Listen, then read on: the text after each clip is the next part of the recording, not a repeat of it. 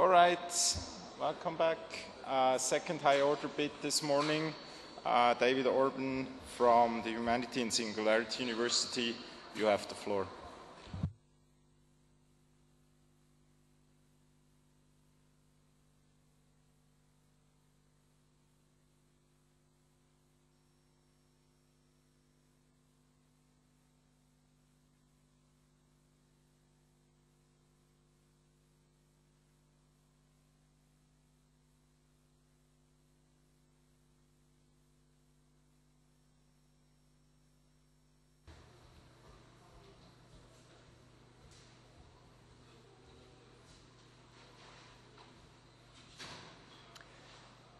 May I have the slides up, please?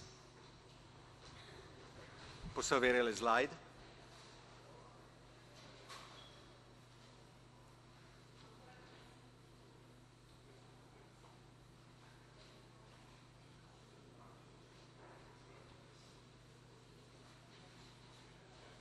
Thank you very much.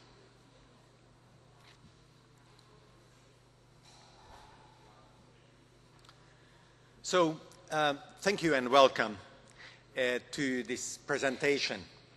I'm going to talk to you about what are the drivers of excellence, in my opinion, in communication and participation in learning. My name is David Orban. I'm chairman of Humanity Plus and advisor to the Singularity University.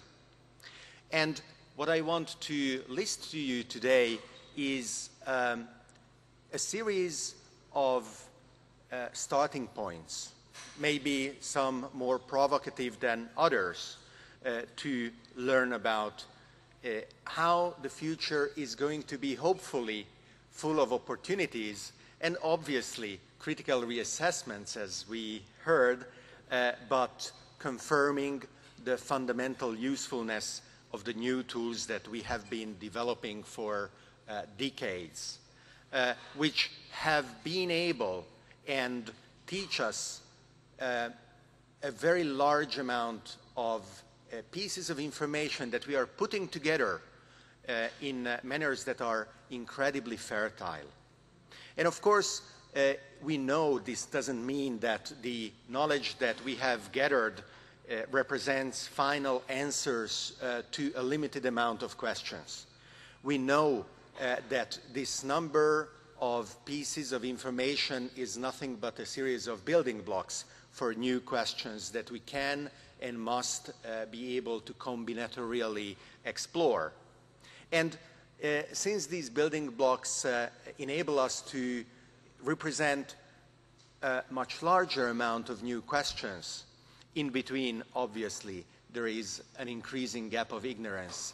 But this we must cherish, because it is a measure of our progress. There are unintended consequences. There are definitely actions that we today carry through proudly for our achievements that in the future will be put in a totally different context. An empire that has disappeared, one of its crowning achievements, a building that survived for 2,000 years after its final utility has been expanded to those who commanded the building to be erected to their glory. What this tells us is that we have to be careful in how we allocate the resources that we have at our disposal, since these resources are not unlimited. It is possible that in the future, maybe even in the near future, we will be able and reorganize, reevaluate the allocation and the use of the resources that we have. But in the meantime, it is extremely important to concentrate and understand where we can turn and how we have to invest one of the most precious resources that we today have, which is our attention. The limited amount of time that we have which we can devote and multiply with the careful application of the tools that we are developing. These tools today are undeniably computer-mediated, which is itself a somewhat overused term, a term that we have to learn and generalize, since from what we used to call computers, bulky or even flexible, but still limited form factor objects are now transforming into something that is much more flexible in our hands, in our pockets, and soon in a number of units that are going to require fundamentally new ways of being managed. So, as we learn how to design, deploy, manage, and in general take advantage of these tools, we must not forget that they have to have a purpose.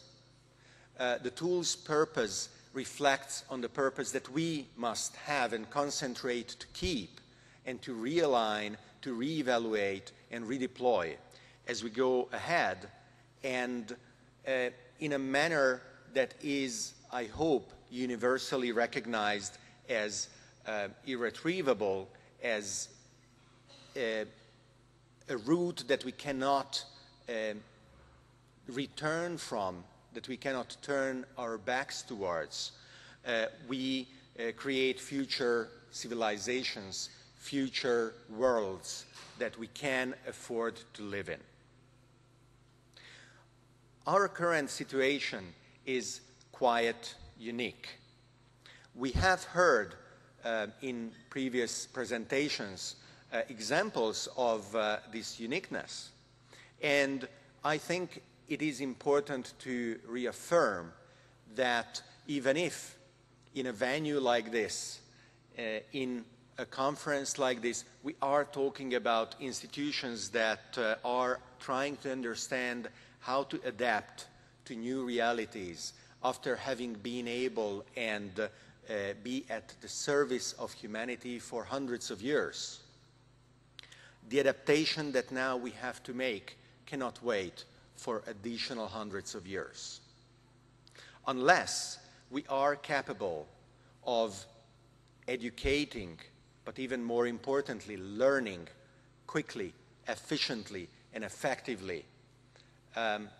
Our capability of adapting to the needs of the world around us will be insufficient and will prove itself to be fatally inadequate. Now, the applications of the tools that we use for learning and for finding new routes for becoming sustainably adapted to the world around us are going to be numerous, unbounded, unless bounded by our lack of creativity, our lack of inventing new ways. And there can be examples of several specialties, specialties of new types of communication, of new types of fundamental sources of opportunity. We must not forget that our modern civilization was born because of the excess energy, first in nourishment, then in transportation, which itself meant communication. And unless we can sustain this excess energy, the whole fundamental of our current modern civilization is going to fall. The same way we built a society and an entire social contract, which was based on certain balances of responsibility between what the individual was called upon to do and what the rest of society was ready to do for the individual, even against, oftentimes, the individual's will.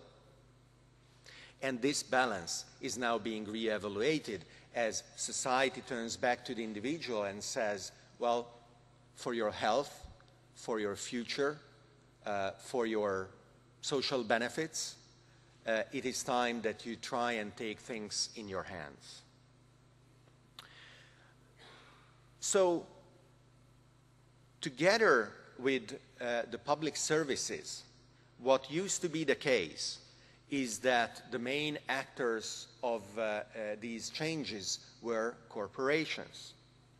And today, not only society at large, but corporations themselves are being disrupted, and due to these fundamental disruptions, proving themselves together with institutions often unable to adapt with the rapidity that is being required, but at the same time, individuals are being empowered enormously to provide an almost unlimited series of solutions to nuclear problems, but also problems of a larger magnitude. So I would like to propose that what we are looking forward to be able and live not in the next few centuries, not even in the next few decades, but literally within the next few years in front of us, is an important qualitative change, where in the planetary coevolution that we have been living through for the past 10,000 years since our technological civilization started to exert its now undeniably defining influence on the planet, we are now in a position to start and give machines the autonomy that they need to enable us to be free, to be human, if we choose to, or if we aim to this, to actually try and transcend and to move beyond what used to be traditional definitions of the human condition. There are very clear signs that the acceleration of technological progress is not stopping. And I would like to suggest that it is time that even those institutions that are used to afford and live with the times of centuries looked at the examples that are available and energically emulate them. As I was sitting in this hall and listening to the previous speakers, looked around myself and realized that the people in the audience, that you're listening to me, are in your 30s, 40s, and 50s. I realized that we have the opportunity to be the revolutionaries, because the powers that be are not in this hall. There are no people that are, or very few people who are in their 60s or 70s, and so many of our institutions are kept in their current state, unable to move on by people who believe that what they have achieved when they were young is the final say in how things should become and how things should stay forever onwards. So if we are able and take on this role, if we accept that sometimes even cherished institutions cannot be reformed because their rate of adaptation is insufficient for what they ask to achieve, but they must be changed fundamentally, then we can inspire those around us, and we can, from everyday's activities to quiet, spectacular announcement or initiatives, keep this inspiration so that those coming after us, after we have become the old generation, can still bring the flame of revolution and inspiration ahead. Thank you very much.